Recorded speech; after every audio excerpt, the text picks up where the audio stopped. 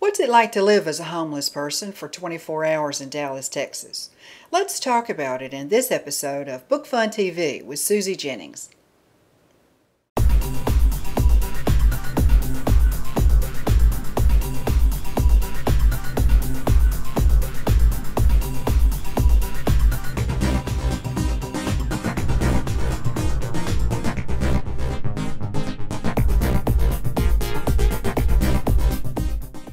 Hi, I'm Patricia Durgan with Book Fun TV, where we interview your favorite authors. Today, I'm with Susie Jennings, the founder and director of Operation Care International. Her first book, 31 Days of Mountaintop Miracles, just released last December. We're going to talk about that in just a little bit. But first, let's just say hey. Hi, Susie. Thanks for joining me. Hi, Patricia. I understand that you have not from a small nucleus of serving a few people, homeless people, under a bridge in Dallas, Texas, has grown with the Lord's direction and care into an international ministry where you're helping people both in Dallas, still helping them, and also helping impoverished children in 9 countries. Yes. That's a blessing. 24,000 children. 24,000 children. It's so amazing. Tell us a little bit about your background, how you got started with this. You were a nurse. Yes. It really started in my mother's kitchen. This ministry. The best ones start in the kitchen. Mother's kitchen. That's how it all started. When I was in the Philippines, when I was a little girl, my mother used to feed the homeless in her kitchen, and I'm one of 9 children, so we really were not rich at all. And then the homeless will come to our home, and my mother will feed them and give them jobs. And there was a time that the homeless came and ate in our kitchen, and I really did not like that at all. I could not stand it because I felt like they ate my food. They occupied my space. So I was a little arrogant little girl. And until when I came to America as a nurse, I was hired in the Philippines by Baylor Hospital in Dallas, Texas. And I came in America in 1982. And then I met my late husband at First Baptist Dallas in an evening service. Then we got married after 13 months of dating. And then after that, he was diagnosed. 3 years after we were married, he was diagnosed with a chemical imbalance called serotonin deficiency, and that caused severe depression. So on March 9, 1993, he left our home, and he disappeared for 30 days, and we discovered him after 30 days because his car was found in Atoka, Oklahoma, and we live in Texas. We live in Mesquite, which is near Dallas, and his car was found by a farmer in Atoka, Oklahoma, in the hills of Atoka. And David had been there for 30 days. It was March 9 when he left. It was April 8 when we went to Atoka and tried to locate him. And we found him on that day. But David had been dead for 30 days. So he was a decomposing corpse when we found his body. And that was the saddest moment when the police said he found a body. Anyway, I felt like the whole world came to my shoulder.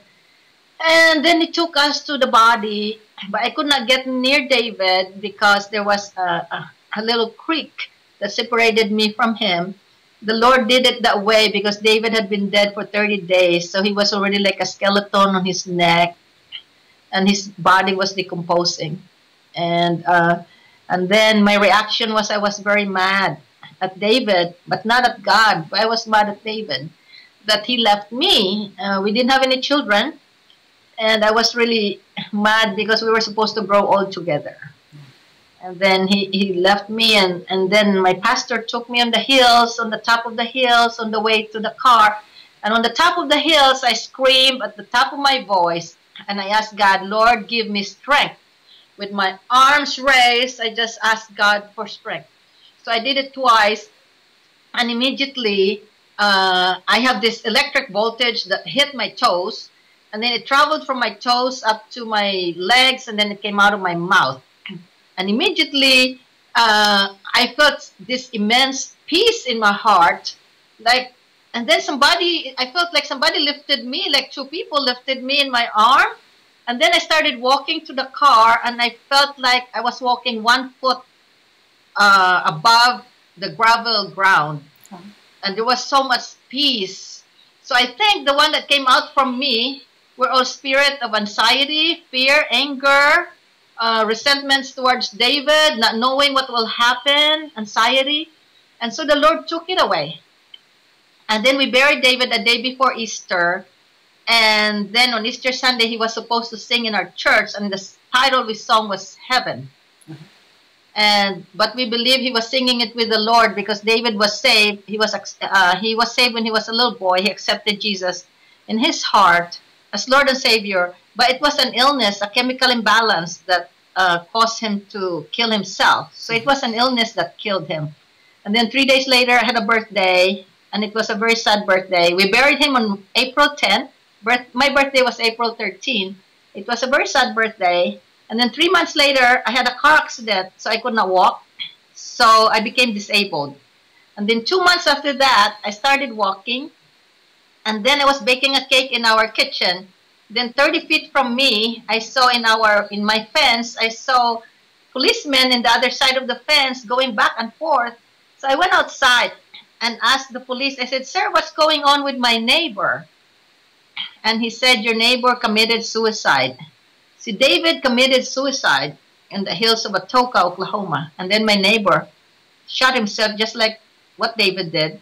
And they were 5 months apart when this happened. And that's when I got mad at God. I told God, why? And then I questioned him. And this happened on September 7, 1993. David died on March 9, 1993. We discovered him April 8, 1993. And then September 7, that's when my neighbor killed himself. And then I questioned God. I was very mad at God. And then on that night, I had a dream. He gave me a dream. And in the dream, he gave me a vision. I was knocking at my neighbor's doors. I was telling them about Jesus. So the next day, I woke up and I decided to choose joy instead of sorrow. Because when David was missing, I would read Psalms chapter by chapter every single night for 30 days. And there was a verse in Psalms 30, verse 5, that said, "Weeping may endure for a night, joy comes in the morning." So I choose joy instead of sorrow. Because, life is full of choices. Yes, so I decided I'm going to choose joy. So I asked God the next morning, September 8th, I woke up, knelt at the foot of my bed, and then raised my hand, and then I said, "Lord, what can I do for you?" This is what I tell the people. Do not ask God, what can you do for him?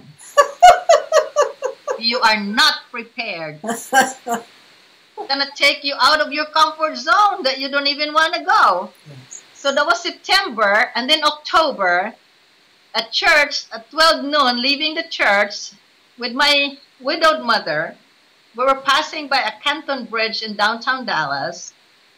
While driving, exactly 12 noon, I heard this voice.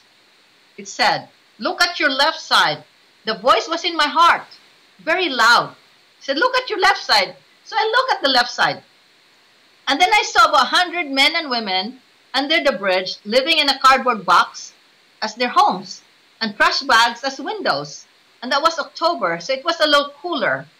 And then the boys said, "You are going to go there in person." And then my response was, I said, "No, not me. I'm not going. Those are crazy homeless people. They are lunatics. They are violent. They're going to kill me. And I could not stand homeless people. They smell so bad." And I remember when I was growing up, they would come to our homes and they would be just drooling and hair and so dirty. Then there was a homeless woman when I was 10 years old in the Philippines.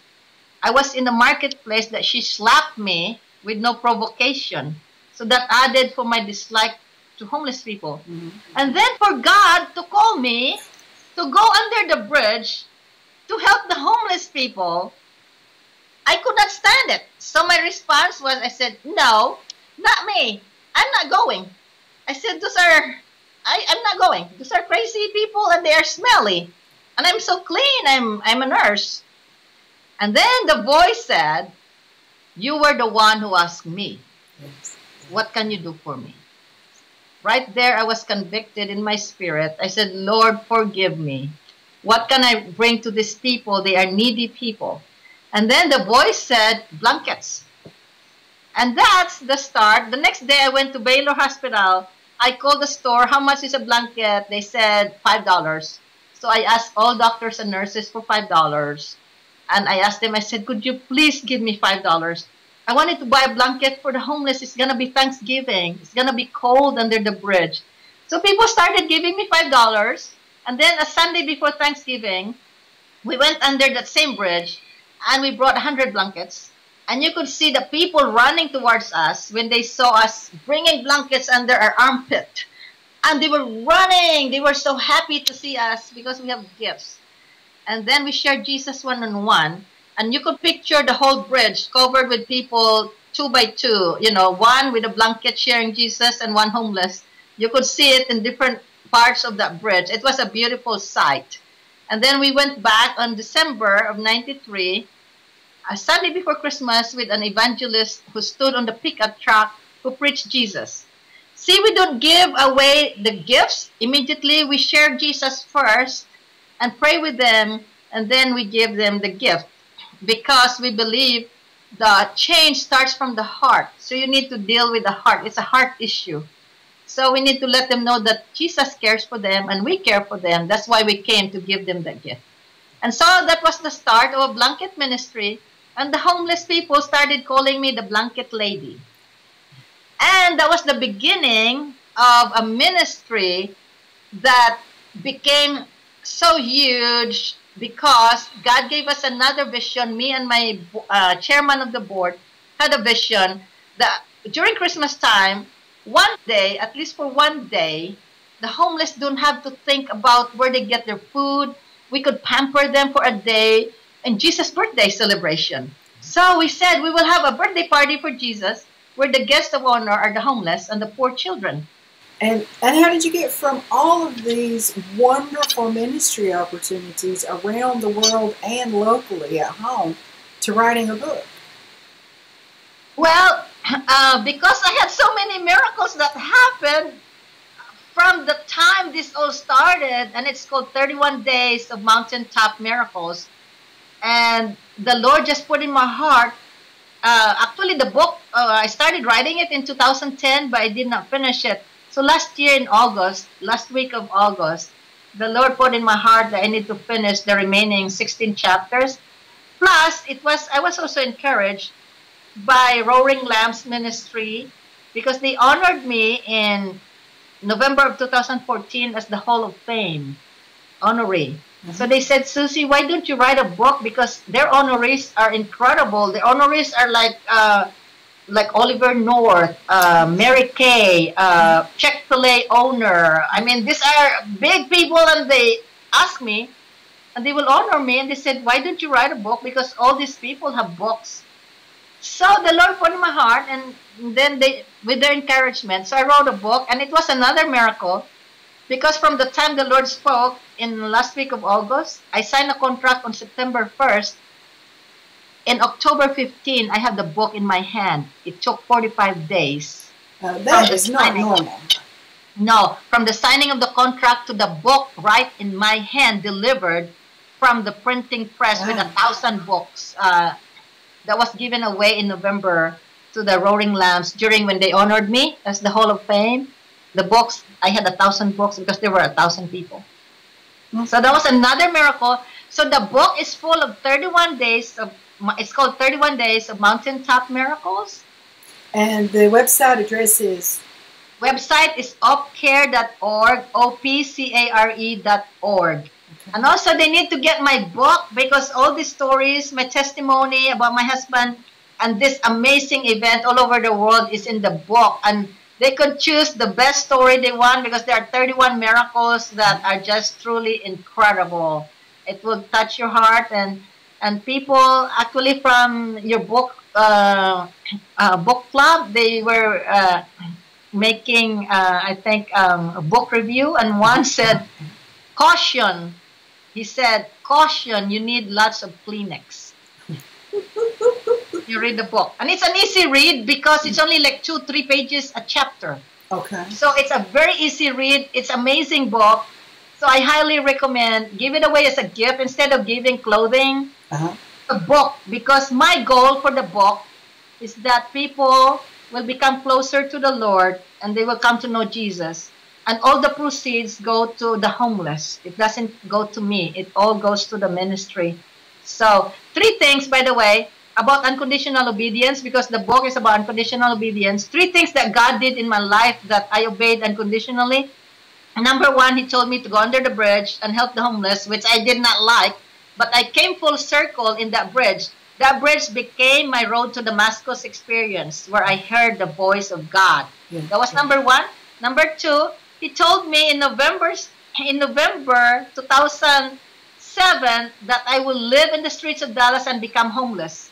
So I did. I lived for a day, 24 hours. I slept among 100 homeless men and women next to a woman high in cocaine. That was the scariest part of that deal. I never slept a wink. I was so scared of her, but she was so high in drugs that I was scared she would burn my hair. I had a wig.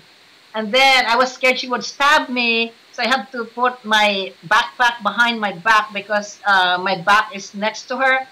And that was the scariest time. But it opened my eyes to the plight of the homeless every day. What happened to those that became homeless, not their choice to become homeless. It was very scary. So it made me empathize more to the plight of the homeless. So God opened my eyes. So that was the second thing that God told me, and that was uncomfortable for me. That was not my comfort zone. Number 3, in 2010, God spoke in my heart. He said, you're going to leave your 6-figure income as a nurse and become a missionary with nothing. And I left my job without looking back. And look where God is taking me all over the world. I was in Israel twice last year in 4 months. 2 times. Wow. And that was just a dream before to even go to Israel. Now we are going to build a school. So when the school is up, we're going to go back and do an open, like a cutting of the ribbon. And that would be just another dream. Like, oh my gosh, look what God is doing if you obey unconditionally. So the book is all about unconditional obedience. And if God could change my hardened heart towards the homeless, people I didn't like, and the ministry I didn't want, he could change yours or anybody else. And then the Bible said, Proverbs 19:17, he who is kind to the poor lends to the Lord. Could you imagine lending to the King of Kings and the Lord of Lords? It is so incredible. And then after 2020, we could ask Jesus, Lord, you need to come now because the world is evangelized in one day. It's time for you to come and get us out of here. Amen. Amen. Do you have before we close down, do you have a parting thought or a story you'd like to share with us? Oh, with regards to stories, I have so many stories. Just fine. I have so many stories well, anyway, I would like to tell a story about how this woman, she was homeless, and she had 3 children, and she had a 2-year-old girl, and then a 7-year-old boy, and then a 9-year-old boy. So every night, she would tie her children to her waistline. She lived under the bridge, and then she would tie them so nobody could snatch them out from her. It was cold.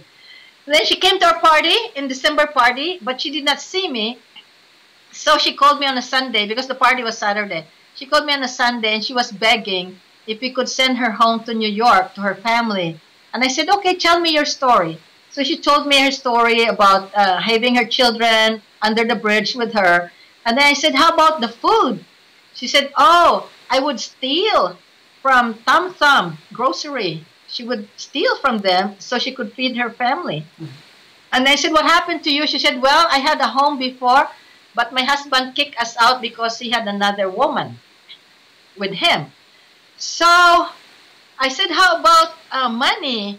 And he said, well, in the morning, I would sell myself. She became a prostitute with her 2-year-old girl. And that broke my heart. I cried. I wept. And I said, I'm going to help you. We're going to help you. Operation Care is going to help you. So we called her mother-in-law in New York. And then the mother-in-law, when she answered the phone, she was screaming and so happy that we called. I said, we're going to return, send your daughter-in-law and your grandchildren to you before Christmas. So that happened 3 days after our event. And we gave her gifts. Each one had received a gift, and then we gave her pocket money of $200, and we paid $800 for the fare.